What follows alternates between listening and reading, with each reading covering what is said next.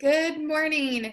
Welcome to week 1 of home learning. So this week, my motto is going to be to keep it simple. So we're going to talk about 2 things today. First, home packets. If you do not have internet access at your home, then you will be able to go to the school today to pick up this first week's packet and then the weeks following. So you will have a paper pencil version.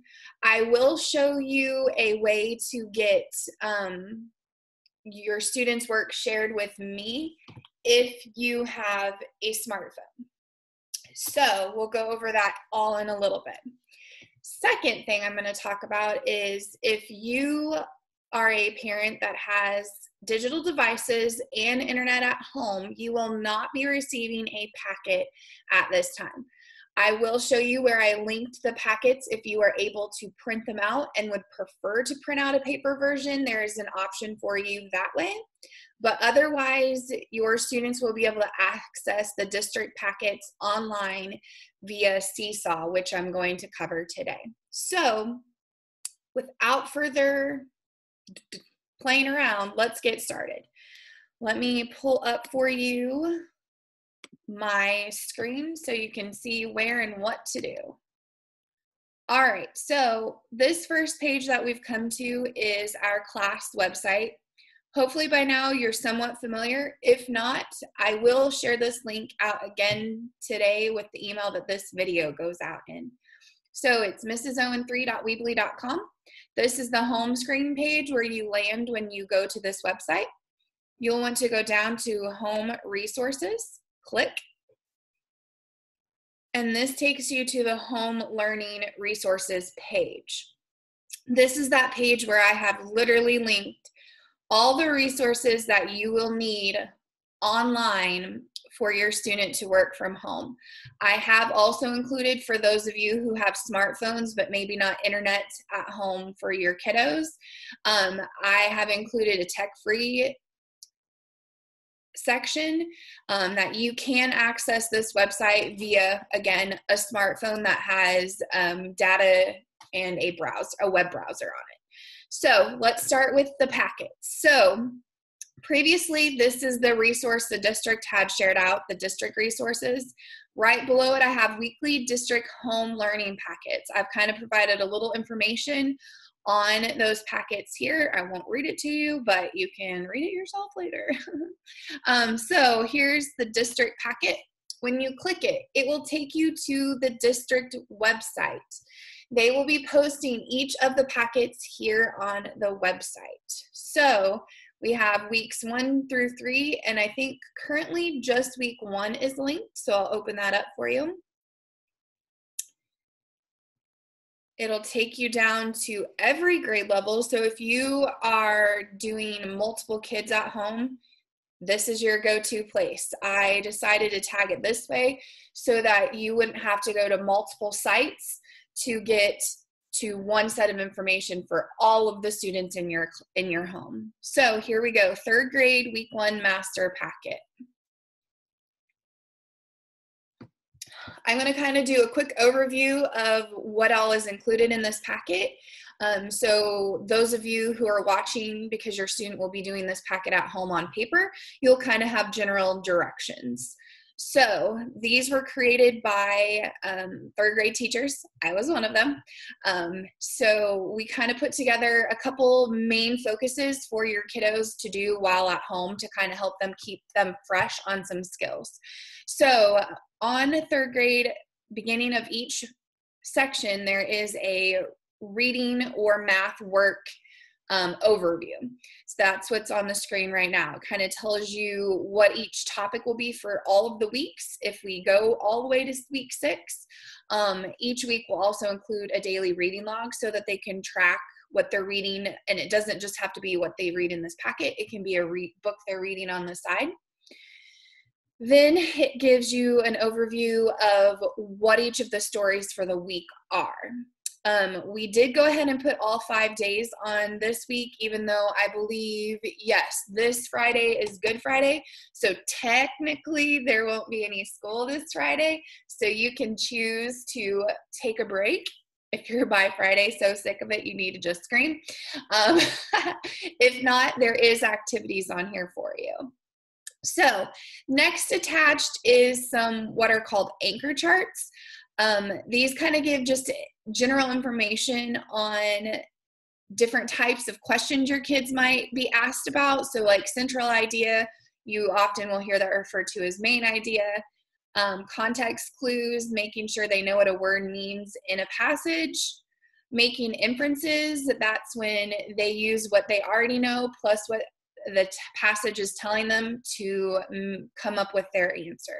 So this just kind of gives you a guide of anything you might need when they're answering a question.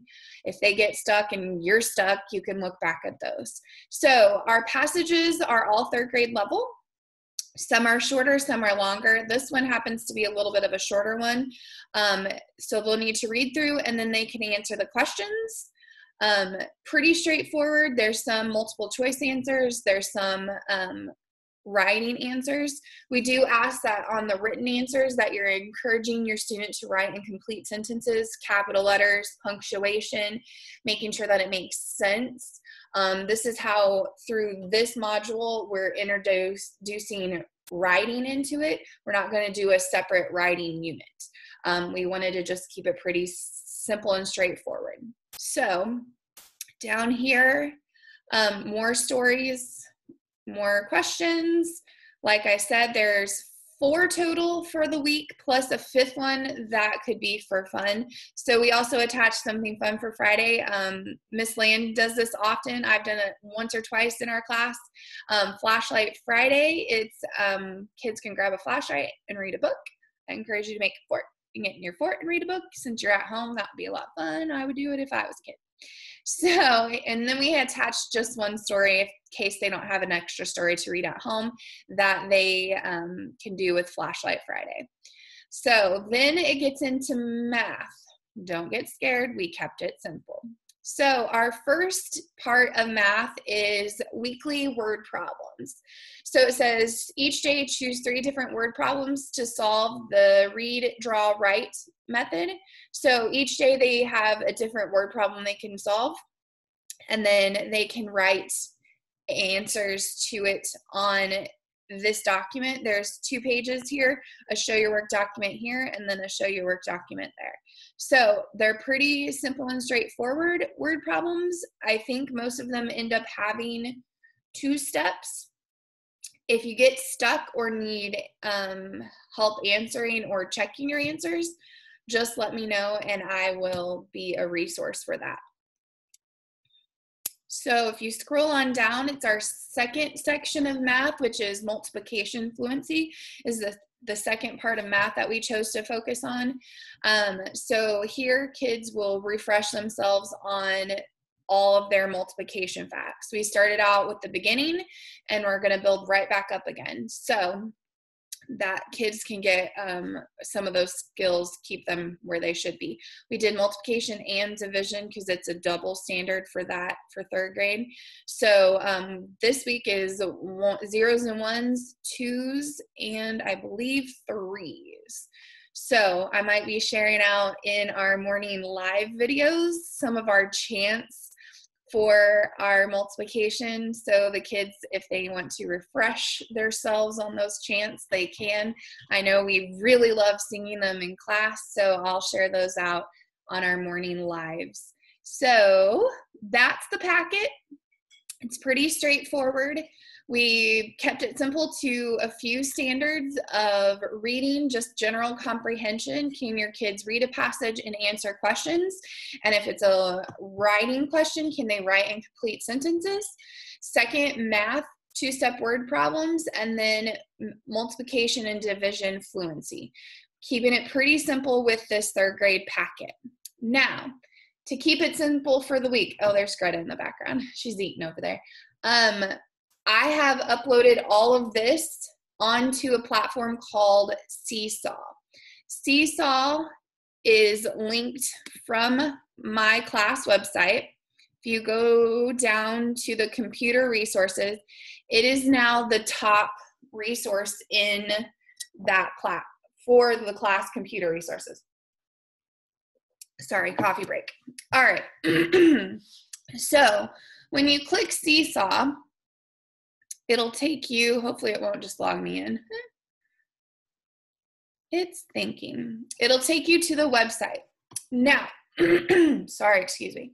This is where if you also have a smartphone, you can do SeeSaw on your phone.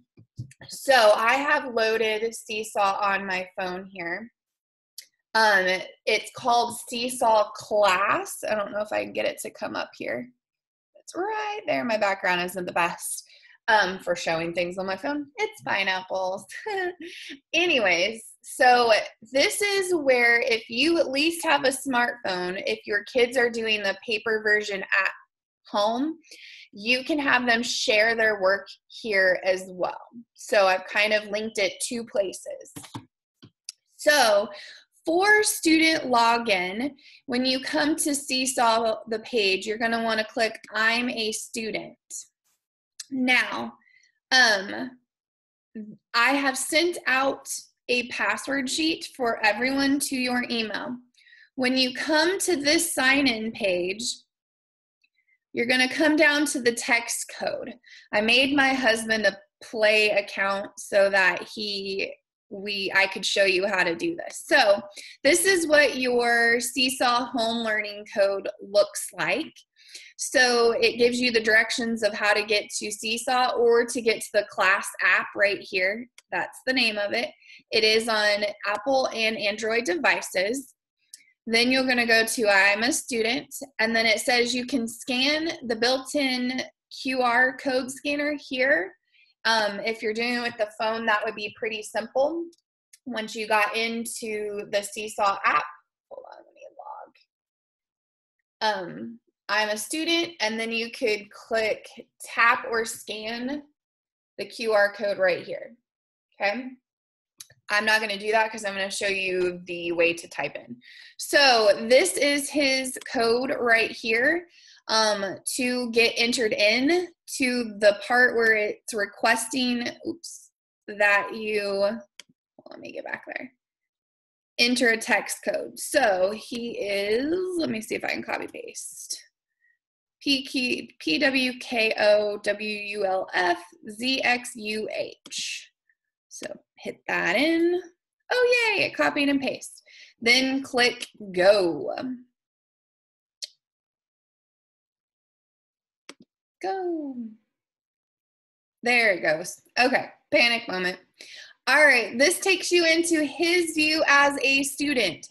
So here's my new student, Brandon, and here is his view currently. So right now, he doesn't have anything in his journal. If he was doing work on a packet, and I'll take a picture to show you, he could go to add something, choose photo. It could bring it up on a screen, or if you're doing it on your phone, it will ask you to use your phone's laptop. He could hold up his work, take a little picture.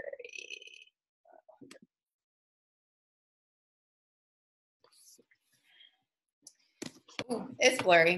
Play around with it. I'm not good at taking pictures. And then here's the work on here. There's a record button. You could record, the student could record anything they wanted to tell me about their assignment.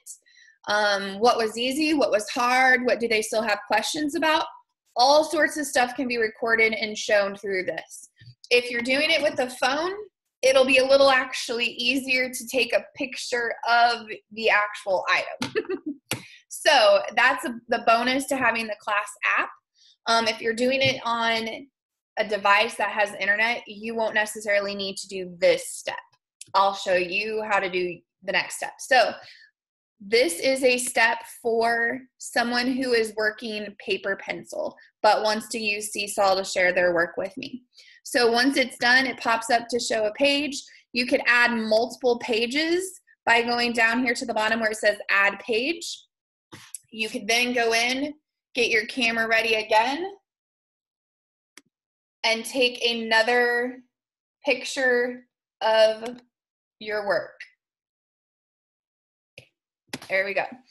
You can size it up however big you want to make it. Move it around. You could add text boxes on it. Again, you can record anything that you would like to share. I also believe there is, oh, I thought there was a video. Maybe not a video section. That's okay. You can record voice to your picture. All right, once you're done, you'll go up to this green submit button. And then that posts to your page, and it sends me a review response, so that then I will check it and I can see what you have been posting on your page. And that's how, if you're doing the home paper packet, you can interact with me as well using this app if your parents have a smartphone. Okay, now to students who will only be using SeeSaw via a device because they have internet and don't get the paper packets. So you'll go into activities. I have posted a few. Pretty much I loaded up everything for this week, and I included some fun things. So way down here at the bottom begins week 1, day 1 for reading. Math, I put all in one document. So the students just have to go to week 1 math to do their work, and then they can post it. Now, math is a little tricky, and I'll kind of go over that in a second. So when you want to add a response on the digital version, you'll go click add response. I do give directions. I'll pop those up here from the view instructions. They were on that original view as well. This kind of goes over everything they will need to do and or use. And then they can play the instructions I talk to them. So if they don't want to read them, they can just listen to me, which is like being in class. I talk all the time, and half the time they don't listen, but that's okay. I still keep talking. So here's the student view. It is a little smaller on here, but you can make it bigger by scrolling in and then seeing. Then over here is where the multiple pages are attached that have the different questions. So for example, if I click in here, here's the questions to that first passage. Now, kids can manipulate this and write on it and not hurt it.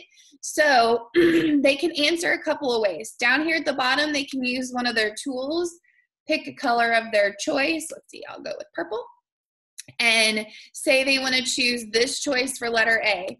They can just highlight their answer choices. If they're like, oh no, that's wrong, they can go back and erase it. They can also go to pencil and just circle if they're really talented. I'm not that great at using my mouse. If they're using a phone or a tablet, they could use their finger to answer and doodle on here. So that is an option as well. But if you're on a laptop, the pencil's a little hard. I like the highlighter. Down here where, let me get to a page, a place where they have the written, they can click the text box, move it down, and type in their answer. And I haven't quite figured out if you can resize that or not. Oh yeah, here it is. They can type it, make it smaller, put their answer right in there, and I can see it. And they can even get fun and fancy with it and change the font of things, because you know they're going to love to play around with that for hours, probably more than they do the actual work, but that's okay because I want it to be fun. All right, so that's how to answer here on an assignment in specifically reading. Again, here's the original passage. You can make it bigger by selecting this plus button up at the top, and then you can change the page view by going to pages over here. Also, they can add a fact that they liked learning, something they liked or even didn't like on this passage. So they can even tell me such and such was hard, I didn't understand this. And whenever I check their responses, I can respond back to that and they can see what I've posted comment-wise on their work. So this is a great tool for us to have a two-way communication between me and them, and I can kind of respond and help them on any of the work that they aren't quite getting. So here is how to use that. Once you're done with an assignment, you go up to this green button, you click check, and it will load that into their journal. I think from here, let me see. Yes, I figured out how to edit. If they get it submitted and maybe they aren't done with it, but their time, like you're like, we got to go to the grocery store and stand in line for who knows how long, I need you to be done. They can go ahead and submit it. They could leave me a comment here and say not finished, and I won't post it if I see this comment. And then they can come back in and edit the item. It takes them right back to this screen view so they can go in and finish or change something however they want to work on it. So I'm going to click submit again. Once they're done and they've submitted, they can go back down here and type in another comment and tell me that they're done or finished. They're not done like a turkey, like I usually say in class. All right, so now the other activities. We'll go back to activities. I'll scroll all the way back down. So math week 1.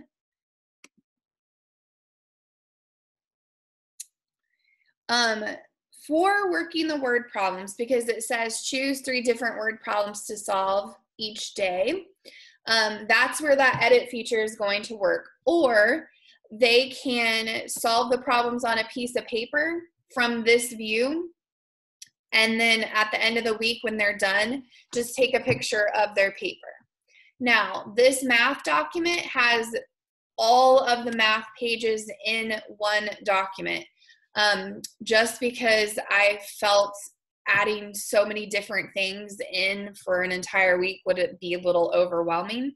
So I just put math all in one. And then the kids can edit when they aren't finished with something and just tell me not finished. Until it says done on the comment section, I will not check it for them or submit it to their journal. So down here on here is a workspace where if they were to be working and wanting to write or draw on a phone or tablet, they could do that. It's a little harder to show your work with a mouse pad, but if you want to try, go for it. Then they could also work on this page as well.